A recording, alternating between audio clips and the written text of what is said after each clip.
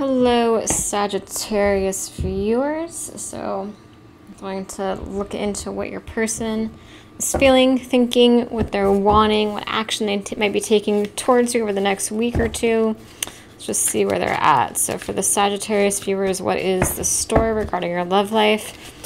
Please ask the messages be clear and direct. What is your person thinking, feeling? What are they wanting with you? Just show me their thoughts and feelings regarding this connection. What are they thinking? What are they feeling? What do they want with you? What's the story here? Let's see. Ten of Swords, the Wheel. So you're coming out of that energy, or they're coming out of that energy. That's good. Two of Wands, Eight of Wands, Ten of Wands reversed, Page of Swords, and the Star reversed. Okay. Okay, let's see.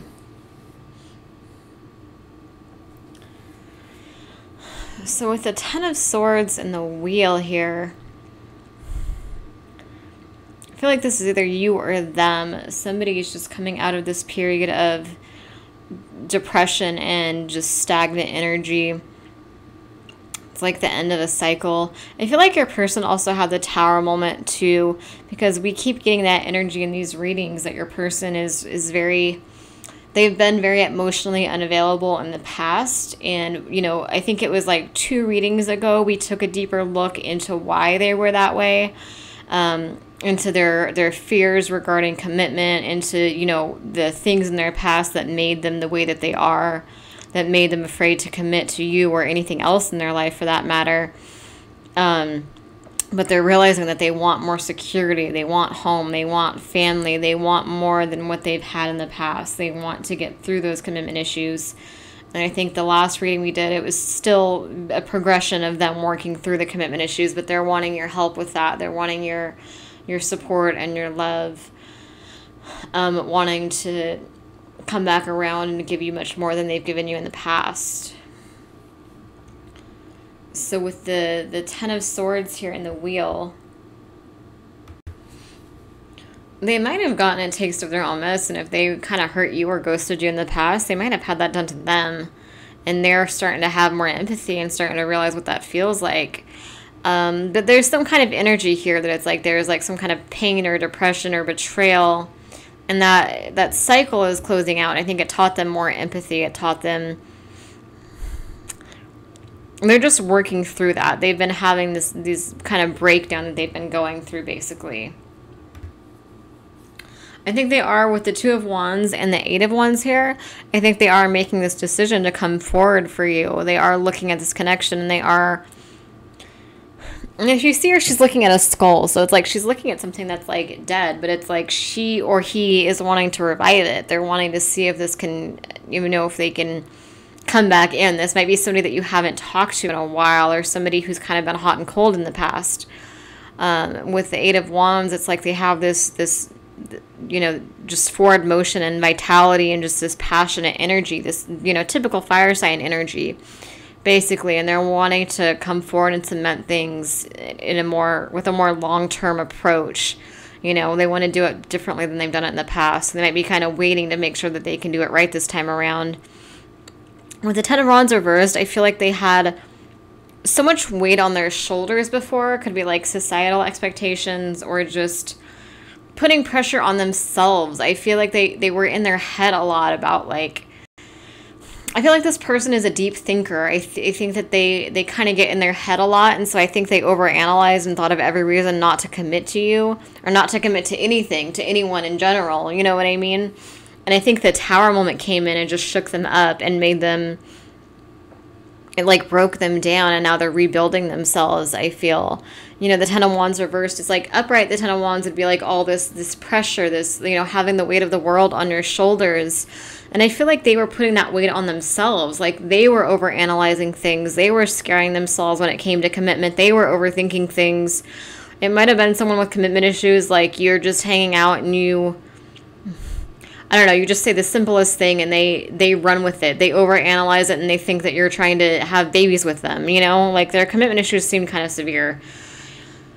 Or at least they used to be. You know, it seems like there might have been some ghosting or some hot and cold energy in the past, and they're letting go of this weight. That it's like this weight that they put on themselves. You know, over analyzing things, worrying about things, being afraid of living their life, being afraid of committing, being afraid of just this mentality they had where they were just so independent, but like to a fault, you know, where they felt like they were the only ones that they had, like they could only rely on themselves, they couldn't let anybody else in.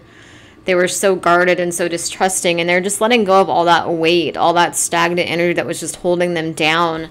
They're getting into this Page of Swords energy.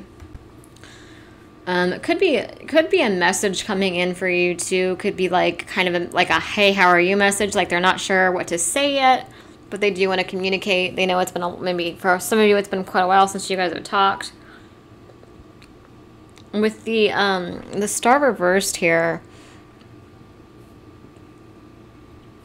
I think they're wanting to plant the seeds, but they're like afraid that you're not going to have it. So they're like, the desire is there. They're not sure if you're going to take them back or not. They don't know what's going on with that. Let's look more in depth into this connection. What else? Let's focus on a specific question, actually. Are they going to reach out? Is this person going to reach out soon? Like, what's going on with that? What's going on with communication? Are they planning on messaging? What do they want to do?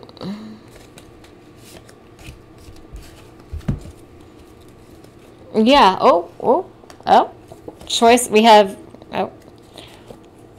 Yeah, we have choices, and then we have message. Loyalty, conclusion, individuality, fulfillment, differences.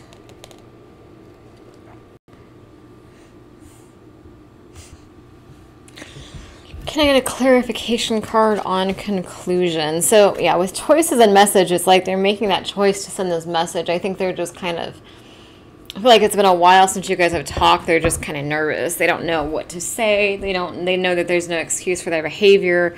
They're trying to figure out how to do this. Can I get a clarification card or two on conclusion?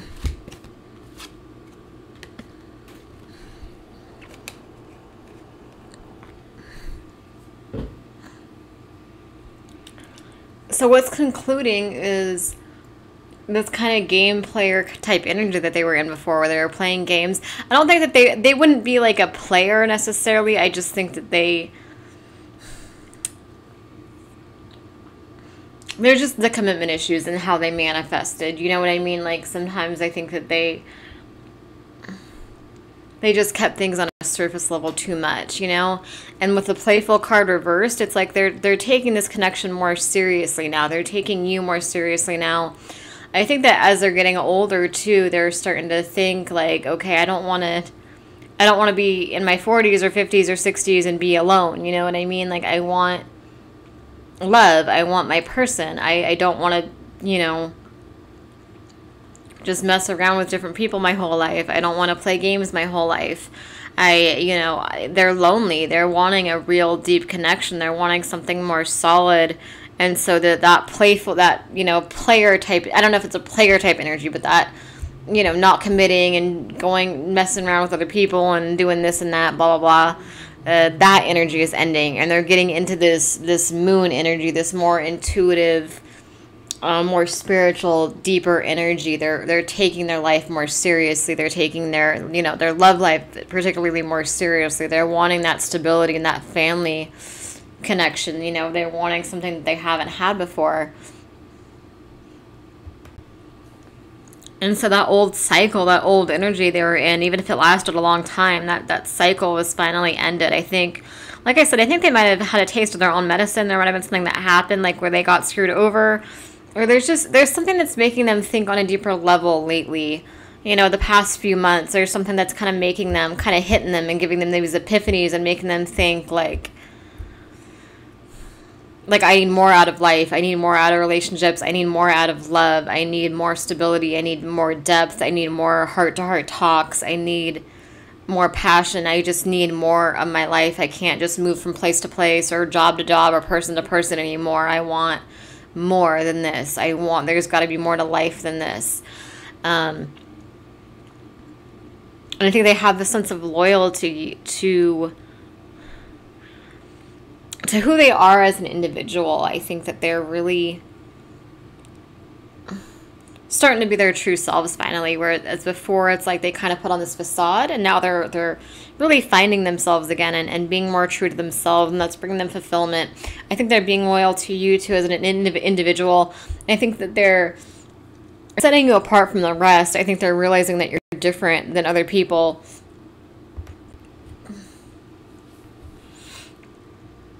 I think that they're seeing differences that maybe you guys had that they weren't before. They were using these differences as an excuse not to commit. Like, oh, there's religious difference or differences or spiritual differences, or this person is more serious or more deep than me, or more this, more that, or less that, less this, blah, blah, blah. But they know that they were just in denial about the connection. They know that they were just making stupid excuses to not commit to you. They know it was just fear-based patterns. They know it was just their fear and their anxiety and their subconscious patterns and defense mechanisms and commitment issues. You know what I mean? So they're starting to look at the differences that you guys have in a new light. They're starting to realize, like, okay, so what if this person does have religious differences? That's kind of interesting. I can learn about a new religion. They can learn about my religion. We can compromise. We can find a balance. Or just personality differences, like you're more outgoing or less outgoing or this or that. They're like, you know what, this could actually, like, we could balance each other out, you know, yin and yang, soulmates, twin flames. Like, they're looking at these differences in a much better light. They're letting go of they're more mindful now. I think before they would just make excuses not to commit, and now they're kind of catching themselves when they start making those excuses. They're like, you know what, that's not a good reason not to commit to the love of my life. Like, that doesn't make any sense. That's just my fear. I just started coughing and choking. I think there's throat chakra blocks that they have too, so they might be having a hard time communicating still. Ugh. God damn. Okay, sorry. Shit. Ew.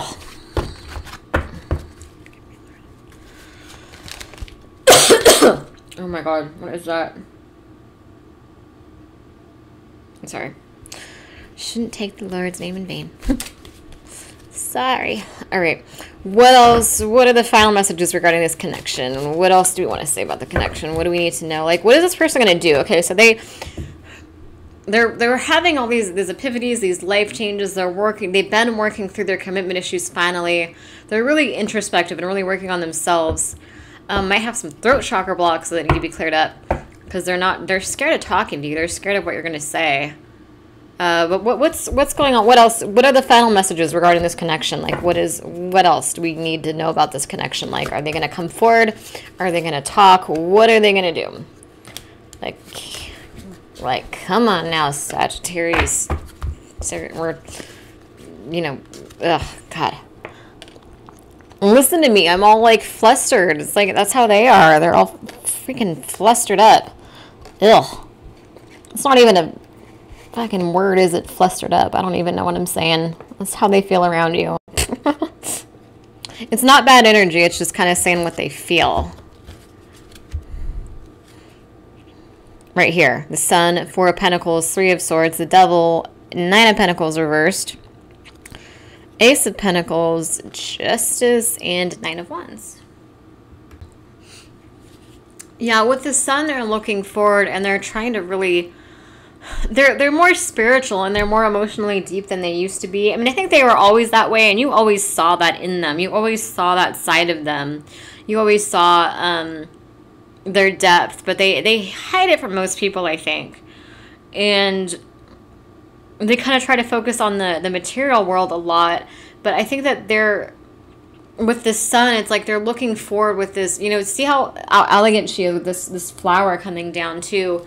It's like this spiritual, emotional, elegant kind of energy. Your person is just kind of, looking forward to the future. They're spiritual, they're open-minded, they're emotional, they want family, they want the heart-to-heart talks, they want something different than what they've had in the past. I think the 4 of Pentacles energy, like wealth and greed and obsession with finances and with their physical appearance, They might have even come off as narcissistic to some people because they were so insecure that they were just focusing on their physical appearance a lot. But you saw through that. You saw their insecurities. You realized that they really did have a big heart, that they really are a good person, that they're just guarded and scared and distrusting. Like you always saw the good in them. You brought out the good in them. You saw through to the core, you know? With the Four of Pentacles, it's like, yeah, that wealth, that greed, you know, focus on appearance, on things that are shallow, on financial obsession, on partying, on hookups, you know, sleeping around with different people, maybe just appearances, just focus on on finances and appearances and just shallow worldly things. It just brought them nothing but pain. It brought them just Three of Swords. It's like they felt alone because they weren't being them true selves. They were so out of touch with themselves. And you're the only person that really brought that side of them out. You're the only person that they really felt at home with. You know, the only person that they could deeply connect to. With everybody else, it's like they put on this front and everybody just bought the front that they put on. And they had all these shallow connections around them, but it's like they were always longing for something deeper and more real, but they were just so afraid to go after it and so afraid to commit to it.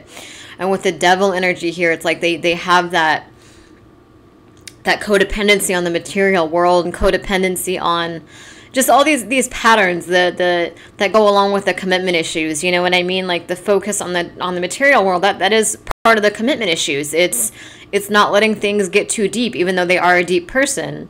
It's just sleeping around, but not letting people get in too close, even though they really long for those deep connections. So there's this Devil energy that they still have to work through, that they're currently working through. Is letting go of all that energy, letting go of everything that's not them, letting go of just all the superficial crap that they and the facades and just all of that, all the fake people, the fake friends, just letting go of all of that finally. They're working through that Devil energy. And with the Nine of Pentacles reversed, it's kind of like they're like the things, you know, upright would be like reward after good harvest. But I think that the things that they were working towards, all the things that they were working towards, they realized mean nothing to them in the end. Like with finances, or just like all these fake friendships that they might have where they are loved for who they pretend to be and not loved for who they actually are. Just all these like false fake connections, all this like this materialistic, shallow kind of goals that they had in the past. You know, the Nine of Pentacles upright would usually be like reward for those, for working towards that, but it's like it's upside down. So it's like they don't want that stuff anymore. They kind of, even if they were working towards it for a while, they don't really want that anymore. They want something different now. They're being their true selves finally. They're a different person now. So the things they wanted in the past, they don't want anymore.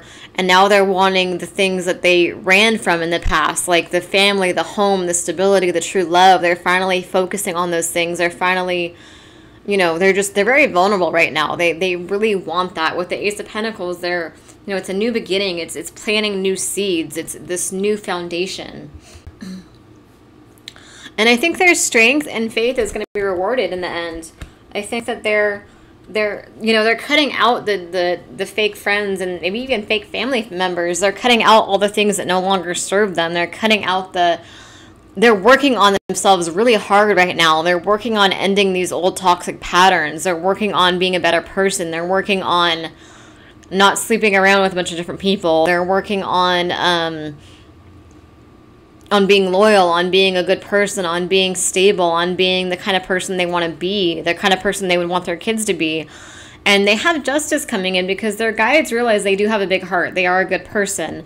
You and their guides have always seen through the facades, of course.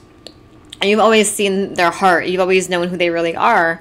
And they know that. This person knows that you're the one person they can be safe with, the one person they can be their true selves with, the one person they feel at home with. And so with the Nine of Wands, it's like they have to be strong and they have to be true to themselves and they have to have faith. But if they do that, then they have justice coming in. They do have the second chance at home and love and stability, probably with you, I would say. All right, let's get a few more cards really quick. Is this person going to reach out soon? What's going on with that? Is this person going to reach out soon? I want to know. That is what I want to know. Ooh. Okay. I don't know why Queen of Cups is reversed. I think so. It looks like it. We got the Queen of Cups reversed, the Queen of Swords upright, and the King of Wands, and then the Lovers. I think it's kind of saying that maybe in the past they've seen you as the Queen of Cups, which is like somebody who's nurturing and motherly and loving and empathetic and kind and kind of wears their heart on their sleeve. You know, somebody has, if you look at this energy, they see you as somebody who's like, it's like somebody who's waiting for them, you know, and I think they took that for granted. But they love that about you. Like, you need to be yourself with them. You can't have a relationship with this person unless you can be your true self. And I think your true self is the Queen of Cups. So you do want to be your true self, but you're balancing this energy with the Queen of Swords energy. So yes, you're being your true self, but you're also not making it too easy for them. You're not just like, you're setting boundaries with them, finally. You know, you're not just letting them pop in and out whenever they feel like it. You're like, yes, I love you, I care about you, you're important to me, you're emotionally available with them, you're open with them, you're willing to have the heart-to-heart talks, but you're also strong and confident, and if they are not giving you what you deserve, you're willing to cut them out, and you let them know that. Your energy lets them know that you're not going to tolerate that bullshit again.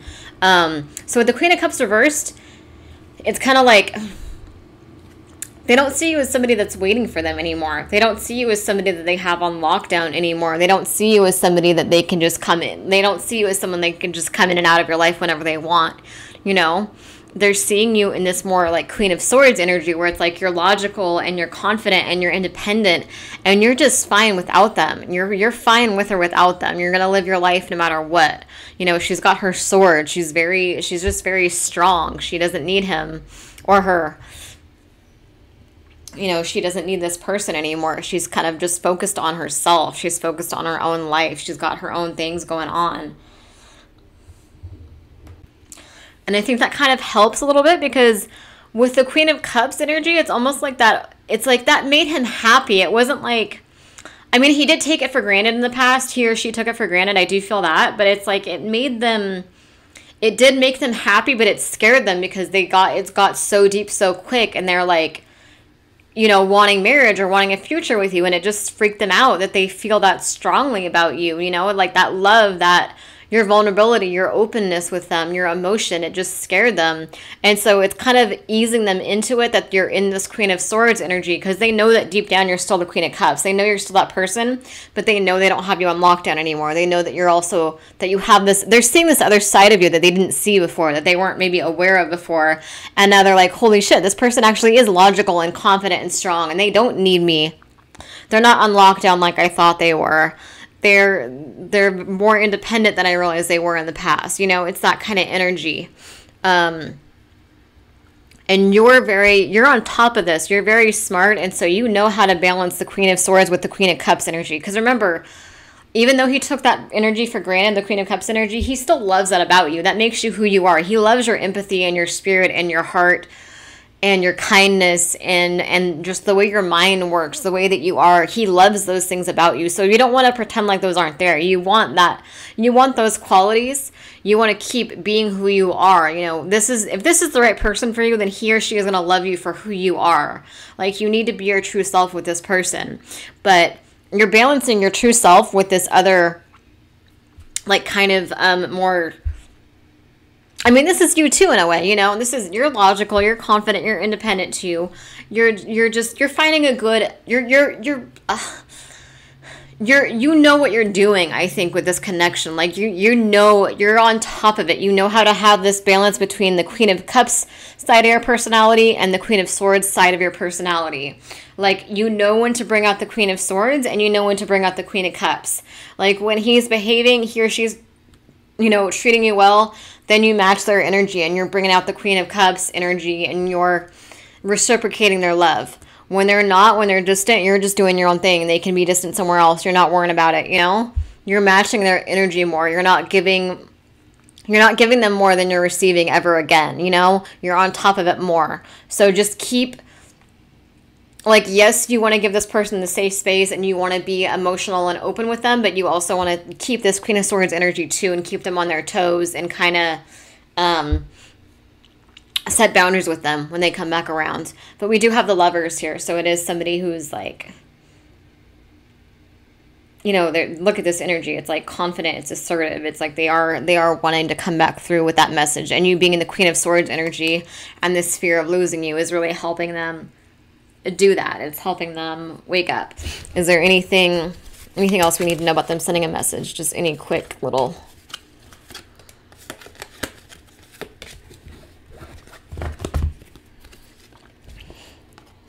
Yeah, light after, this one particularly means it's like the light after the darkness. So yeah, they're taking this vow, I think, of loyalty and stability and offering you something.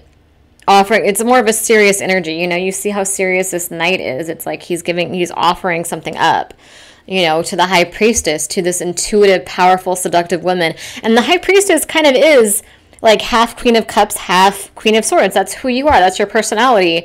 You're the best of both worlds. You're masculine and feminine. You're emotional and empathetic and soft and loving and kind, but you're also strong and intuitive and powerful, and they know that. And so, yeah, it looks like with the page, there might be a passionate, emotional message coming in here. So it's good energy. Yeah, definitely. Thank you guys for watching. If this resonates, please go ahead and subscribe and, let me know what you guys think. If you want to book a private reading, my email address is below. Thank you.